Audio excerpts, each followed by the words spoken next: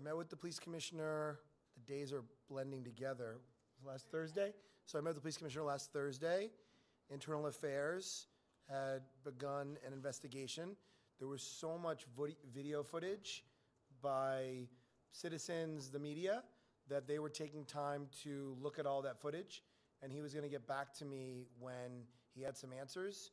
I have not heard from him yet, but I look forward to continuing the conversation with him.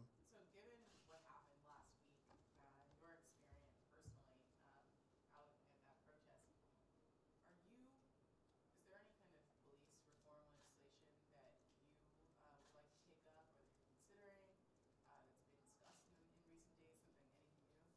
I haven't heard of anything. I mean, one of the things that we have to do generally is on all of the bills that had been heard and where there was potentially movement around them over the last 4 years before the new session, they all have to be reintroduced.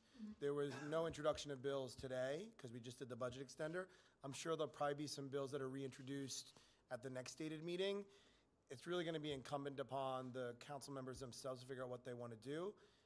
So I look forward to seeing what comes forward through that process. Connor. On congestion pricing, Governor Cuomo recently said that whatever he proposes will not include tolling the bridges. There will be some kind of zone-based thing, so the zone price and hours are to be determined. I know you said that you supported Move New York and tolling the bridges. Any sort of response and thoughts on this? I support the Move New York plan, but I also said that I'm not wedded to any specifics. What I mean by that is I want us to get to the heart of the problem and take care of the congestion issue that plagues the city, both in Manhattan and in the outer boroughs. So if there is a plan, I look forward to seeing the governor's commission when they release their findings later this week, I believe. I'll look at that, and then we can start to have a conversation. I do support congestion pricing, but I am flexible when it comes to the exact solution, so long as we decrease congestion. Erin? On the same issue, the mayor once again today has said repeatedly that he thinks that it's a regressive tax. I assume you must disagree with that, but what do you think of kind of that argument that, it hurts outer borough drivers who might be working class? The vast majority of New Yorkers rely on the subway system and bus service every single day. As I've said before, it's the most, I think, egalitarian part of New York City is people riding the subway. I took the subway here today. I tried to get on the 2 train at 14th Street, but we sat in the station for 7 minutes. And so the 2-1 trains had passed. I got on the following 1 train, took the 1 train down here. There were frustrated folks on the 2-3 train. We need to take care of congestion in New York City, and the way to do that is to take some of the congestion pricing revenue that the city would gain and put that into the MTA, put that into rapid bus transit service, and to invest more in mass transit. That's what I support. My district, just hearing, and I haven't read it yet, given Connor's question, hearing about some of what the governor proposed yesterday, it would entirely, my whole district falls within that catchment area, the district that I represent. And so it would have a big effect on my district, I think a good effect, actually. And again, as I said after the charter meeting, I want to have a conversation with all the folks in the council. I actually think that even some of the outer borough council members who have a lot of vehicle owners and drivers are flexible, so long as their districts will see some benefit from this plan. Mike? Yeah. I'm actually not sure. There's some controversy around a homeless shelter on West 58th Street. Is that in your district? Do you know the exact 58th? I don't know the exact address, unfortunately. I haven't heard of it. Okay. Between 6 and 7. No, that's in Councilmember Powers' district. Oh, okay. Never mind. Unless you have any feelings about it. I don't know about it. I wanted to follow up on the question about the arrests last week. Did the police commissioner express any, what did he express to you about, had he watched the videos, and what was his feelings that he expressed to you about that? I think he had a preliminary look at some of the videos. I think it was mostly some of the media videos. BuzzFeed had a pretty extensive video, and there were some other reporters that had posted stuff on Twitter right away. There were also a lot of security cameras on Broadway, so I believe the NYPD was going to have kind of an aerial view by understanding how it all unfolded. He was going to take a look at that he told me that from what he saw, the video that was posted of me, I think from New York 1, that I, of course, did not obstruct an ambulance, and I knew that already. But we had a brief conversation about that. He told me he's going to look into what Internal Affairs is looking at, and he will get back to me. I do want to say that, Liz Robin from your paper, David, I think said something that was pretty alarming to me, which was after Ravi Ragbeer was leaving Bellevue and being transported to Newark Airport to then be flown to Miami, that ICE was given NYPD police escort from the city out to Newark, which I'm not supportive of, and I think there's real concern there. It was the first place I saw it reported, so it's something that we have to ask more questions about. Just on a related note, given that Mike was one of the people that was arrested, what do you make of him running for lieutenant governor, or at least something like that? I like Giuliani. I think he's a principled guy. I think he's a good elected official. He and I don't agree on everything. There's a long time before we get into the 2018 political season as it relates to the statewide offices and the state legislature. And I'm sure I'll be involved at some point, but I haven't really focused that much on it. Would you support him in that bid, do you think? I'm happy to have conversations with him, which we haven't done yet.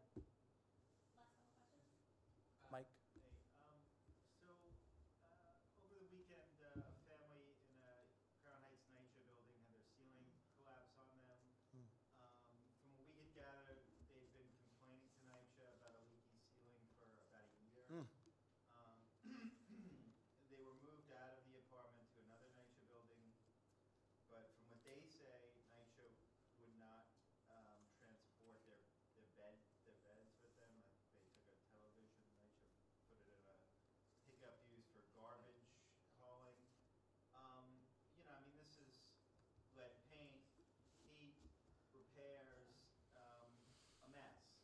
What broadly and specifically on this, what needs to happen with Nycc to prevent this sort of thing? I still haven't had an opportunity to sit down and have a conversation with the chair of Nycc. She reached out to me last week. She and I are going to schedule a time to sit down and get together and have a conversation about all the things that you just enumerated, Mike. But I would say that given the lead paint issues, the boiler issues, this issue, which I actually hadn't had the opportunity to read that article yet, there is a systemic problem at Nycc. And I don't think the problem falls on the shoulders of the chair. She is now responsible, and she has to right the ship.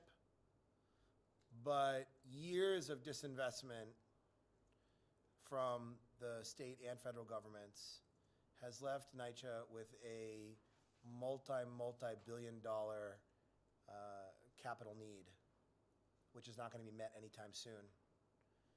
So I look forward to having Chair Ampry-Samuels and Chair Torres to spend some time, hopefully soon, to look into Nycc-related issues, specific issues, boilers, and other things, as well as the management of Nycc as a whole, and to take a more broad view systemically at what we need to do to improve Nycc. A quick follow-up on your on congestion pricing in the MTA.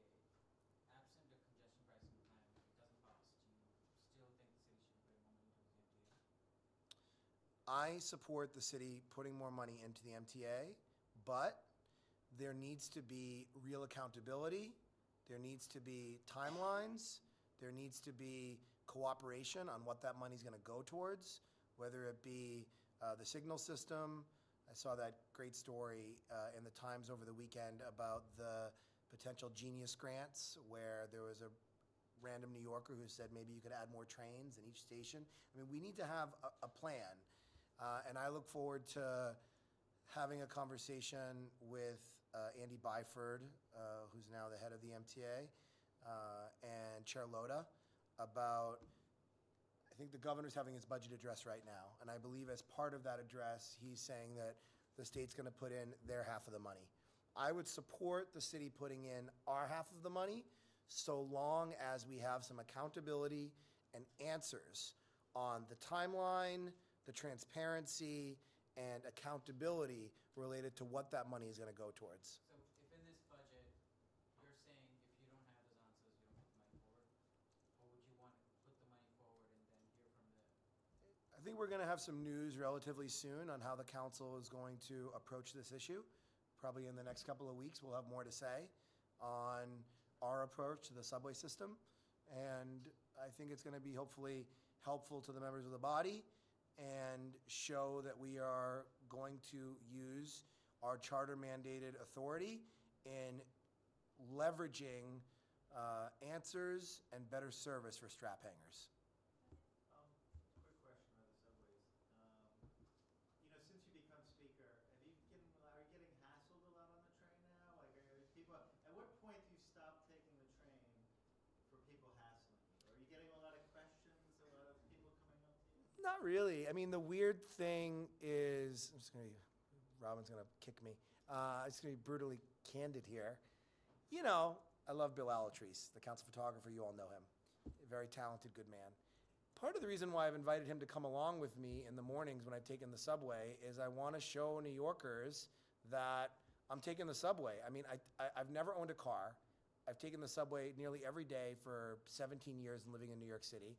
So now it's strange to have a car and a driver and a police detail. And first of all, I like the subway, again, when it works. When I've gone on in the morning, protocol is with the NYPD that certain things need to happen when I take the subway, which is strange to me.